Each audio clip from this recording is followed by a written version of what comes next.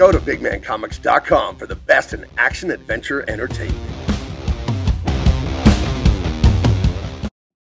Hey guys, Gabe Eltaeb here for bigmancomics.com with another expert opinion. You're welcome. Why am I an expert? I've spent the last 25 or so years being an award-winning writer, illustrator, colorist for Marvel, DC, Dark Horse, Image. If you've heard of it, I have worked on it. Star Wars, Batman, Justice League, Arkham City, Wonder Woman, Superman, Green Lantern, World of Warcraft. If you've heard of it, Borderlands, I've worked on it. And I love it, and I'm grateful that I got to do it for so long. I'm independent now with Big Man Comics, but I am here to give you my expert opinion on ugly woke art. Guys, if you're playing a brand new game and you're making your character creation there, we talked about this in the last video. Dragon Age, the Fail Guard is what I'm calling it. Would you choose to be these characters right here if you could also choose to be these characters right here?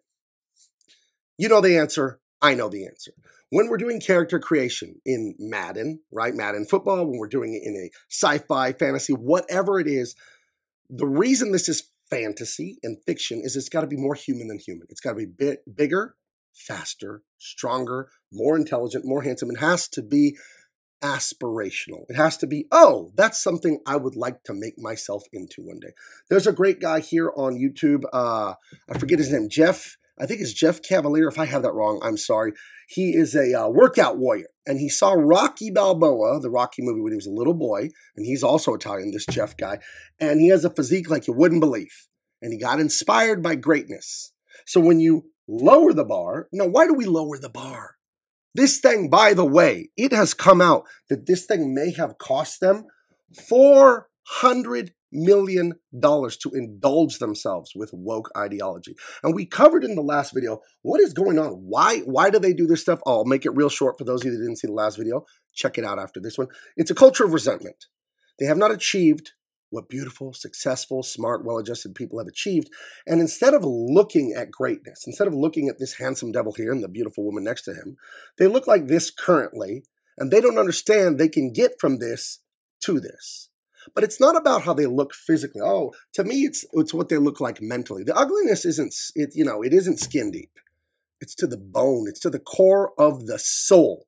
That's where the real ugliness lies. Some people are just not great looking. There's not much they can do about it. They can lose weight, they can get fit, but they didn't win the genetic lottery, and that's okay. We love them. They're valid human beings. Not everyone can look like this, guys. Sorry, it's just great genes. But when they see this, they seethe because they're stuck here and they think this was stolen. It was handed to them by their parents, and they want to destroy it out of resentment. It's a very, very childish mindset, and that's why you get things like this. Now, some of these images, like this image and this one, I made with the Grok AI. I just gave a couple sentence prompt, and it's amazing what it does. It's a huge shortcut for YouTubing and stuff like that.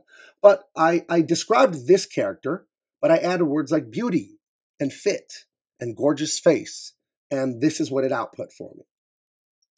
What would have happened if the people who made these hideous characters had made them like this? What would have happened? I think the game would be selling well. I think it'd be a hit. From what I heard, people who played the game said the gameplay itself of Concord, this is through Sony and Firewalk Studios, I'm no expert on this, but they said the gameplay was fun. But the characters are so intentionally hideous with that resentment of, oh, I hate the blonde, blue eyes. I hate him so much. I want to destroy him. The characters are so hideous that people don't want to play it. I reviewed The Matrix. I do a Wednesday live stream in the middle of the day with my good friend Jericho Green. And we're talking about the first thing that hooks you in The Matrix, the 1999 smash hit, is the aesthetic, the look. Everyone is handsome or pretty or cool or slick. The moves, the gun fu. It looks great. It's a visual medium. It's a movie. It's what I'm an expert in. I'm a comic book artist, and comic books, they're movies. When you make a movie, you make a storyboard. Storyboards are just comic books. They're just a series of images that tell a story. So when you're making video games, you're making movies, you're making TV, it has a visual component that's pretty strong. There's no need to do this. You can just do this, and people will like it. Because they try and make it, oh, it's a racial thing. No, it's a she looks terrible, objectively, and it wouldn't matter what race she is. You can change that skin color to any color. She looks great. She does. This looks cool. So again, this stuff is aggressively done. It's intentionally done, and it's done out of spite. And I want to show you guys a little something more here. This guy right here. Now, he's handsome. He's not as good looking as me. But when I was 7 years old, I was convinced I could be Han Solo. I even somehow from like that, like, didn't they have like Tough Skins at Sears or Garanimals or some of those clothing lines for little kids from Montgomery Wards or whatever. This is 1985. I was in Mr. Schuldener's first grade class. And my mom got me a pair of pants, and they had like a yellow stripe down the leg. Now, if you've seen the original awesome Star Wars movies, you know that Han Solo has a stripe down his pant leg. And I would wear those pants. I was wearing them out. I would wear them every chance I got. Now, you look at this handsome visage of mine before you. But I am not a white man like Harrison Ford. I'm Mexican, Libyan, Turkish. I'm Mediterranean. You know, I guess there's some white Mediterranean. I guess there's probably some Italian. There's Spanish. There's Basque. But I'm not Ford. That's a British last name, right? I mean, he is white. He is white, white, white. But I didn't need to see myself in Star Wars because the humanity is what I saw. Han Solo was cool. He was stoic and manly. He didn't break down and cry. He was a man. He had a sense of humor. He knew how to charm the ladies. He knew how to be brave in the face of death and danger. And his character arc in the first Star Wars is so great. He's all greedy. He takes his reward money and leaves. Then his conscience gets a hold of him and he comes back and helps Luke destroy the Death Star, right? So he was a great example of heroicism, brotherhood, bravery, swag with ladies, turning from evil, like being a smuggler, right? And doing the right thing. This is great stuff. And these are standards. And those things he did are all challenges and hardships. It's hard to be a man. It's hard to be a woman. It's hard to be heroic, right? You don't want to do it.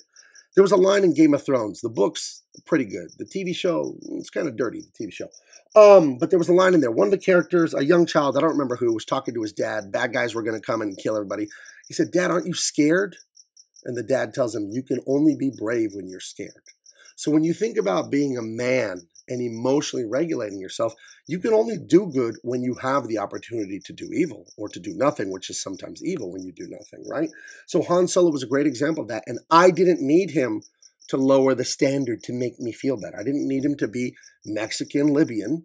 I didn't need him to be fat, or anything like that. I didn't need any of this because I'm not a perpetual victim narcissist. You see? So what do we do about this stuff? Because like bitching and complaining, that's fine. This stuff should be mocked. It absolutely should be mocked and pointed out how awful it is. It really should. Because ultimately, the people that perpetuate this, it's bad for them. It really is. It really is. And we need to point out how bad it is with rhetoric and with humor. Because when you do it with rhetoric, which is just a fancy word for persuasion, right? You're going to make the point. And they're going to, whether they like it or not, they're going to feel your point. And eventually, if you close your wallets to them, they're going to change. Now, that Forbes article I had right here, 400 million. And what did this thing? It lasted like 10 days online. That's bad business. And that other one, that Star Wars Outlaws, where they butchered that beautiful girl's face. I don't have a picture of it handy. But I think that beautiful girl who was the model, and then they made the horrible model of her. That thing is not doing well on the sales charts either. I saw Grums. I don't know if any of you follow him on Twitter. I follow him. He follows me back. It's always cool when someone big and cool like that follows you back. Because I'm big and cool, right?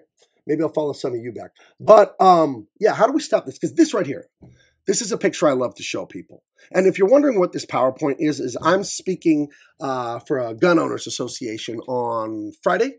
I believe that'll be Friday the 27th here in San Diego. And I'm talking about the culture war in my speech. This is part of the PowerPoint that I'm using. And I'm explaining to the voters that politics is downstream from culture.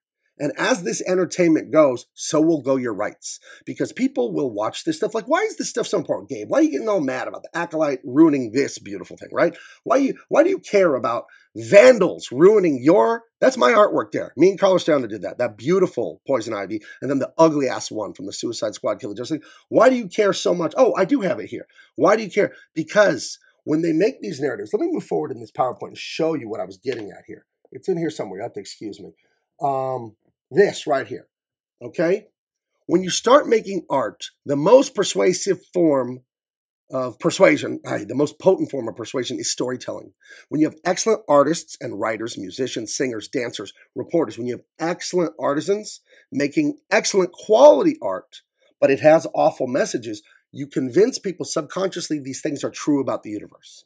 And they will eventually start to live that way, and they will vote that way. If you want your country destroyed, you want your rights taken away, you want people voting for the most terrible things, then feed them this filth. I'm telling you, politics is downstream from culture. That's why we have to win it back. That's why we have to win it back. How do we win it back? Well, you win it back like this. You do what I do. You make art. You can't just make art today.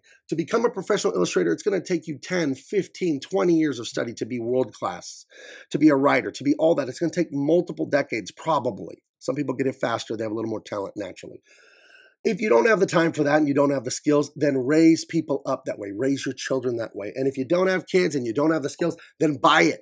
Go to bigmancomics.com and buy my comics. Buy them from other people making non-woke stuff. Dean Cain, All-American Lawman. If you love Indiana Jones and the Raiders of the Lost Ark, if you love Romance in the Stone, if you love classic Star Wars, that's what this is right here. That's what it is. I'm making it. I walked away from a big old salary at Warner Brothers because I didn't want to help them make woke filth. Guys, we're going to win this. It's going to be awesome. Okay, what you see behind you, those are my books coming out in 2025. Tyrus, the Fox News guy, the pro wrestler, he's a friend of mine. We have an incredible Hulk-like book, Superheroes. Empyrean is my love letter to Star Wars, made with some great friends. Dean Cain, All-American Lawman, Volume 2, The Hong Kong Connection. And of course, I've got like a Goonie-style book with a bunch of kids trying to solve a mystery of all the adults and coaches and teachers being replaced by like mindless, zombies. It's like a little Goonies, Invasion of the Body Snatchers. And of course, nobody believes the kids, so they have to solve it on their own. It's kind of like Stranger Things vibe. Really fun. I am making non-woke art. And it's not overly political, like, oh, I'm a Republican and I hate Democrats. I don't do that. I just entertain you, and I don't force ideology down your throat. Guys! Go to bigmancomics.com. Follow me on all socials. I am Big Man Comics on Twitter, X, and I am Gabe Eltaeb. You see how to spell it right down there on everything else. And we will see you every Tuesday, every Thursday, 8 a.m. Pacific. And Wednesdays, you have to tune in for the live stream where we review 80s action movies in double impact. It's improv comedy and an action movie review from my favorite 70s, 80s, 90s action movies with my great friend Jericho Green. And I will talk to you guys later. Bye-bye.